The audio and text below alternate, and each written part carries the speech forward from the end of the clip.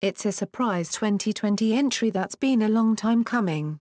It's been a question weighing on Representative Justin Amash's mind for months, whether to run for his House seat again as an independent, or whether he should run for president. On Tuesday, the Michigan lawmaker finally decided he's going for the White House. Amash, a five-term congressman who turned 40 last week, made the announcement Tuesday evening. "We're ready for a presidency that will restore respect for our Constitution and bring people together," Amash wrote on Twitter. "I'm excited and honored to be taking these first steps towards serving Americans of every background as president." He will run, he said, as a libertarian, which will allow him to more easily get on state ballots. If he does, as expected, win the Libertarian Party's nomination. But Amash will still have a tough time finding traction in a race between Democrat Joe Biden and Republican President Donald Trump. The Michigan representative has long toyed with the idea of running for president. Sources close to Amash said he originally planned to announce his presidential campaign on Constitution Day, September 17. Amash declared his independence from the Republican Party on July 4 last year. However, he held back on the decision, waiting to see how the Democratic presidential primary would shake out. Amash told some staff that he saw more of an opening for his run if Biden won the nomination instead of someone like Senator Bernie Sanders, IVT. Amash privately sounded confident that he could win his congressional seat again, despite facing attacks from Republicans and Democrats. But as it became clear that Biden would be the Democratic nominee, Amash began thinking about running for president again. The coronavirus has potentially complicated his campaign since Amash will rely heavily on earned media rather than paid advertising. And it may be more difficult to get on TV or conduct interviews during the pandemic. He may have a different strategy, though. Rather than winning 270 electoral votes and the presidency outright, he may be looking to be a spoiler candidate, preventing either Trump or Biden from getting 270. In that situation, the election would be thrown to the House of Representatives, and Amash may think he can be a compromise candidate. That, however, seems like extremely wishful thinking. Even if Amash is on the ballot in all 50 states, it's unclear which states he thinks he could win, and from which candidate he might steal more votes. A poll conducted last June by the Detroit News suggested Amash would hurt Biden in Michigan more than he would hurt Trump, though, with time, Amash's small government, get spending under control and government out of your life platforms may end up appealing more to disaffected Republicans.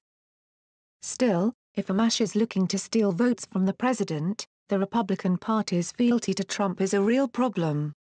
He may think Trump's lackluster response to the coronavirus will help him with Republicans.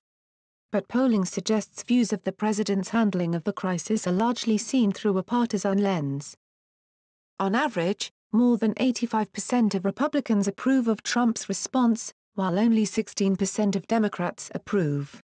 Amash may find more traction with disaffected Democrats, but his track record of extreme conservatism may hamper him there too. He strongly opposes government spending and assistance, and he has taken many unpopular positions that have drawn public ire. In February, Amash voted against an anti-lynching bill, arguing that the bill would weaken African Americans' rights and only codify existing law. He was criticized online for weeks. Either way, Amash's bid may be less about winning and more about sending a message. Amash very famously became the first congressional Republican to support Trump's impeachment in May 2019 before choosing to withdraw from the GOP in July.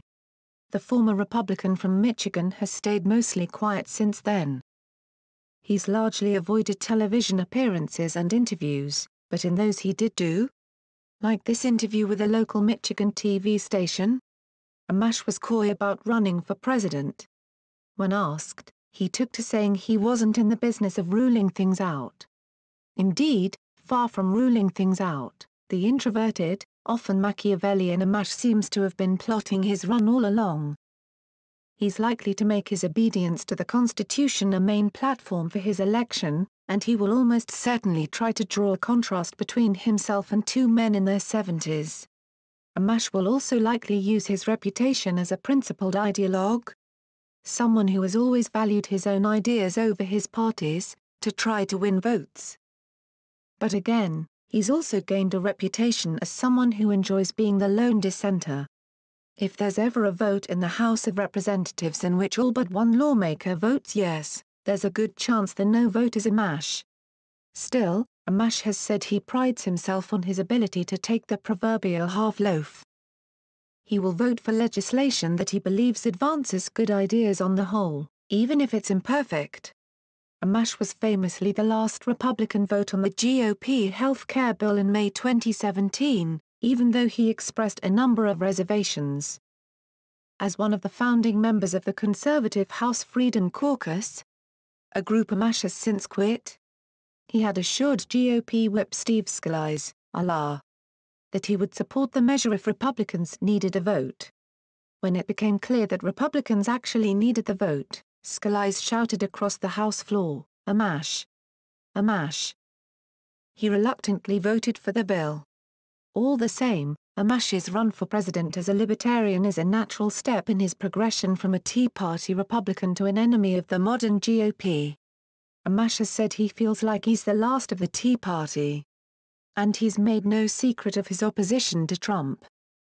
It's as if the president was uniquely designed to represent all the things in the Republican Party that Amash dislikes.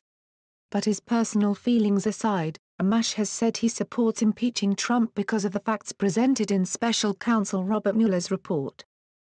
And he voted to impeach Trump in December over the president's conduct regarding military assistance to Ukraine. If Amash follows through on his run, he will forego running for re-election in his Republican-leaning congressional district, likely handing the seat to a Trump-friendly Republican.